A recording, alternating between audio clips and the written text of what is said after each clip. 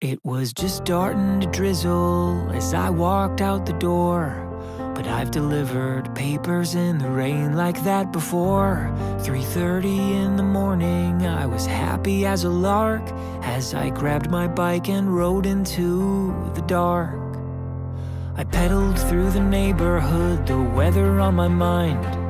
The wind was picking up and howling louder all the time.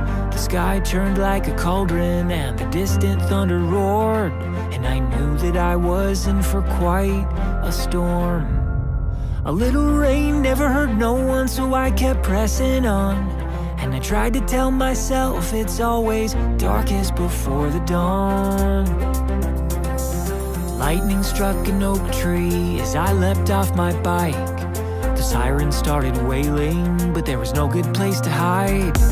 I knew without a doubt there was a twister touching down, so I crawled into a culvert to wait it out. The little bit of courage I had left was almost gone, but I tried to tell myself it's always darkest before the dawn.